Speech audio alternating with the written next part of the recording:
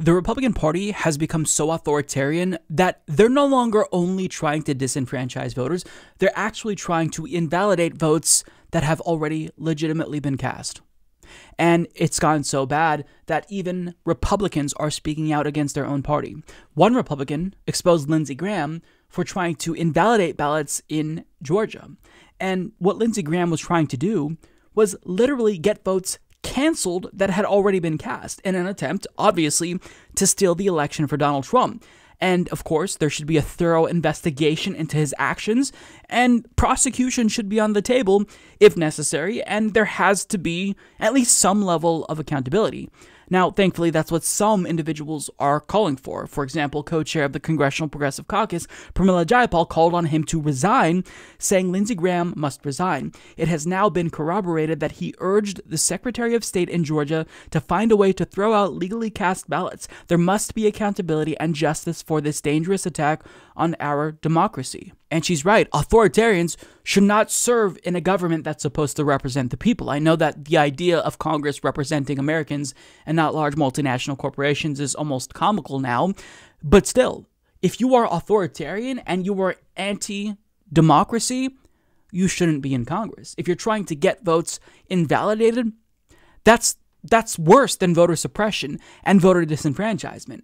This is authoritarian by definition. So he needs to resign, and the fact that there isn't more noise being made about this by Democrats, more calls for him to resign, that to me is alarming. Because when you have someone be openly authoritarian and there's no opposition that's calling that individual out, that's an issue. So I credit this Republican for coming forward, and we'll talk about this. But the problem is that Democrats, they don't plan on holding Lindsey Graham accountable. In fact, Kamala Harris, when she interacted with Lindsey Graham for the first time after the election, after learning that he tried to steal this election from her by canceling votes, this is how she greeted him.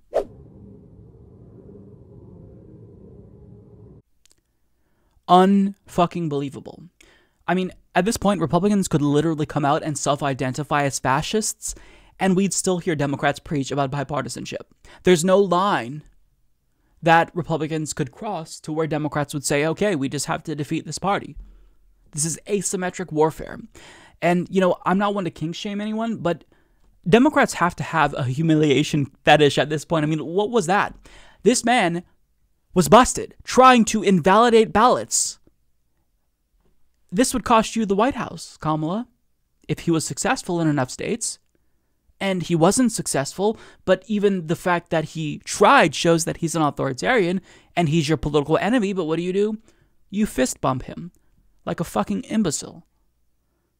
Now, I want to dive a little bit deeper into Lindsey Graham and what he did, because this should honestly enrage anyone who cares about democracy, which should theoretically be everyone in this country, regardless of their political affiliation, but that's not the reality that we are living in. So Teen Vogue's Lucy Diavolo reports Representative Pramila Jayapal called on Senator Lindsey Graham to resign after Graham has reportedly been trying to pull shenanigans with election results, potentially bolstering President Trump's unsubstantiated claims of election fraud and rigging. Graham, once a Trump critic who has turned into a presidential lapdog, has reportedly been asking GOP officials election-related questions about mail-in ballots. One official came forward to say he felt Graham was trying to advocate for throwing out legal votes. The Washington Post was the first to report Georgia Secretary of State Brad Raffensperger, a Republican, said he's been dealing with fellow GOP members attacking his work as he oversees the Georgia vote tallying. He told the Post he was shocked when Graham called him with a question about signature matching,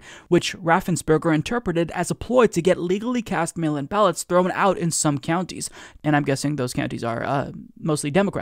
During our discussion, he asked if the absentee ballots could be matched back to the envelope. Raffensperger told CBS This Morning, I explained our process after it went through 2 sets of signature match. At that point, they were separated. But then Senator Graham implied for us to audit the envelopes and then throw out the ballots for counties who have the highest frequency error of signatures. I tried to help explain that because we did signature match, you couldn't tie the signatures back any more to those ballots. On Monday, Graham called Raffensperger's claim that the South Carolina senator had asked him to toss out legally cast ballots ridiculous, the Post reported. The main issue for me is, how do you protect the integrity of mail-in voting, and how does signature verification work? Graham said Monday. If he feels threatened by that conversation, he's got a problem. According to the New York Times, Graham's office has also reached out to people handling votes in Nevada and Arizona, two other key states that decided the 2020 presidential election in Biden's favor. According to Politico, Graham said he was calling people in those states to ask about the verification process for mail-in voting. Last week, Graham said on Fox News that he believes that mail-in voting, which appears to have played a significant role in 2020's historically high voter turnout, would threaten Republicans' chances to ever win the presidency again. And look, Lindsey Graham isn't too far off with that assumption, because whenever turnout is high, Democrats win and Republicans lose.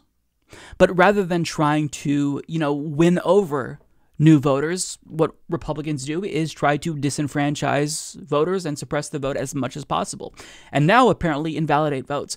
I need you to understand how serious the ask was from Lindsey Graham. So basically, if there was a particular county, I'm assuming heavily leaning Democrat counties, that had a higher rate of mismatched signatures, we don't just toss out those signatures that may be invalid. We toss out all of the ballots in that county. That's what he's asking. He is asking to disenfranchise thousands of voters. This is authoritarian. This is comparable to when we see authoritarian regimes just throw ballots in a dumpster and burn them. That's what Lindsey Graham wants. We shouldn't be fist-bumping the motherfucker. He should be under investigation. This is unacceptable. Democrats, for years, cried about Russia interfering in the 2016 election. And this guy is trying to get votes literally canceled. Something far worse than they ever alleged about Russia. And they're fist-bumping him. They're okay with it. Unreal. If Democrats don't try to hold him accountable and hold Republicans accountable who are trying to invalidate thousands of ballots, they're going to do it. They're going to be increasingly authoritarian because they can get away with it. So there's no low that Republicans will stoop to that will, cause Democrats to say, all right, we just can't work with you. We have to condemn you and defeat you. They still, it's business as usual. And that doesn't bode well for the long-term health of our democracy. When somebody is trying to cancel votes that were legally cast, you don't fist bump them. This is your enemy. You call him out to his face for trying to steal this election. But, this is Democrats we're talking about, and they have no spines, and they're usually clueless politically. So, of course, Republicans will continue to do this because they can get away with it. Yeah. Great.